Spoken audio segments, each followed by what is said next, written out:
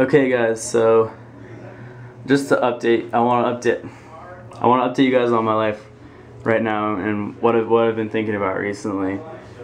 I think that now that I'm finally making it into high school, and I'm gonna be a new freshman when I get there. That it's gonna be finally time. Time for me to become a rave kid. I think I decided that I'm tired of.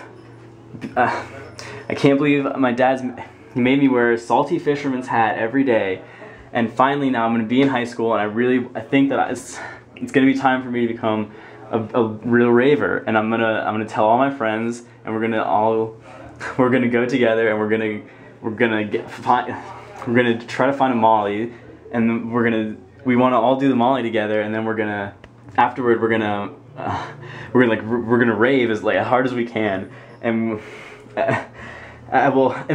okay, so I was talking about this, and after we rave, then we can think we're gonna be new people, you know, we will actually be rave people, and I can get rid of these clothes, and I can finally buy new plur clothes, and I'm gonna get a tie-dye tank top, and I'm gonna buy some real Vans. I'm not gonna wear these topsiders anymore, these damn brown shoes, and I'm gonna get socks that come midway up my calf, and I'm gonna wear them every day. I'm gonna wear a hoodie sometimes if I want to over my tie-dye for when it's time when it gets cold after the rave, and I'm gonna bring all my beads, and I'm gonna give everybody my beads after the rave.